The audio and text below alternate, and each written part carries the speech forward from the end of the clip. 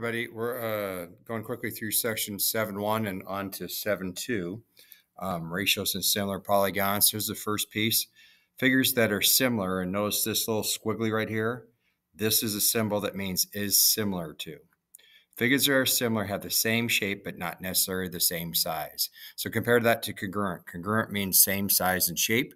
Similar means same shape, but not necessarily the same size. For example, look at angle or triangle 1 and triangle 2. If I say they're similar, I can write the similarity statement like triangle 1 is similar to triangle 2.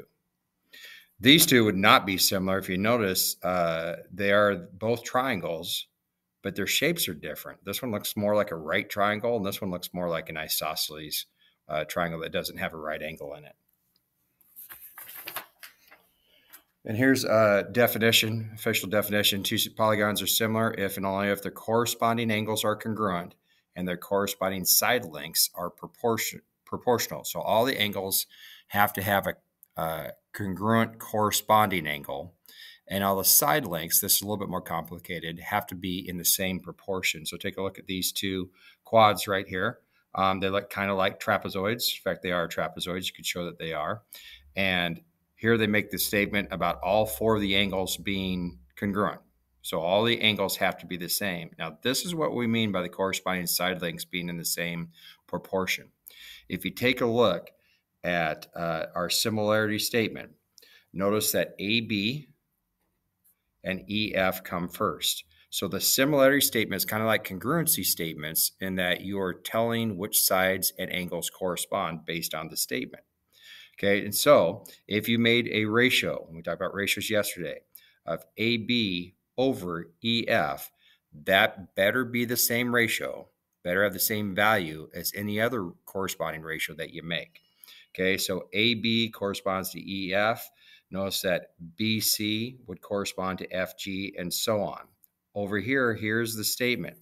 And in all those ratios, we get the same proportion. AB over EF is 6 over 12, which reduces to 1/2, doesn't it? BC is 5.4, FG is 10.8. That also would reduce to 1/2, 4 over 8, 5 over 10. Those all reduce to the same value. That's what we mean by being in the same proportion.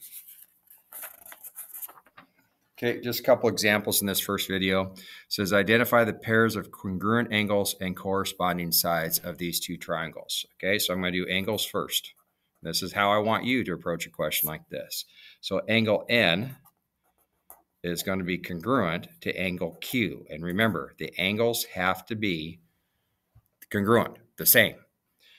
This angle is 63 over here. This angle is 63. So angle P is congruent to angle R.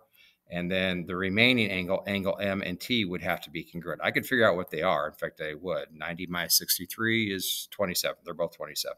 Angle M is congruent to angle T. That's the first piece. Here's the second piece, sides. They have to be in the same proportion. Okay, so let's see. On the triangle on the left, the shortest side is 1, or NP.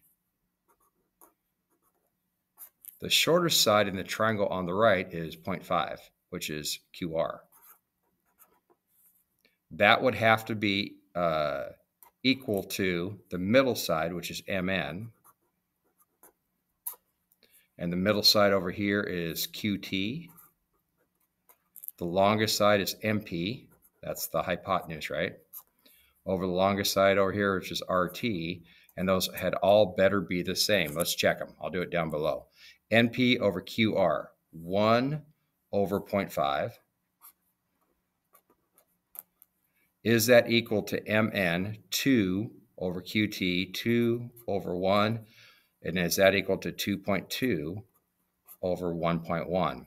Well, they are all, each of these, even this one, you can check this one on a calculator if you're not good with decimals or fractions. All these are equal to 2 over 1, or 2. So they're in the same proportion and the angles are congruent. Therefore, these triangles have to be similar. It doesn't ask us to get a similarity statement. I could. I think I'll do this here. Triangle MNP And here's that statement. Whoops, that's an R there, isn't it? MP is similar to triangle, should say MNP. Triangle, and I got to make sure I got the correct correspondences.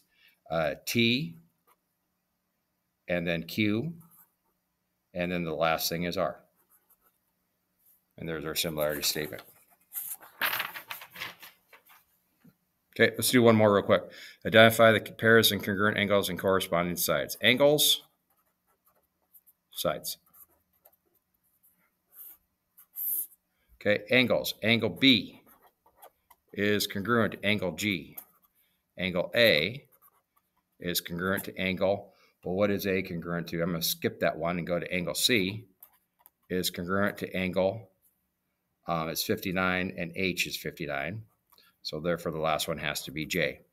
How about sides? Okay, shortest side for the triangle, the bigger triangle is BC over the shortest side here is HG. And is that equal to the middle side, which is 10, BA? Middle side here is JG. Biggest side over here is AC. Biggest side over here is JH. So BC over HG is 6 over 3. BA over JG is 10 over 5.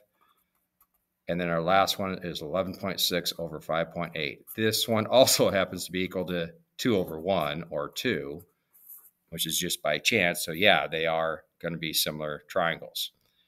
If I had to make the similarity statement, triangle ABC is similar to triangle, and then we're going to go J, G, H. Okay, good. Thanks for watching this first video.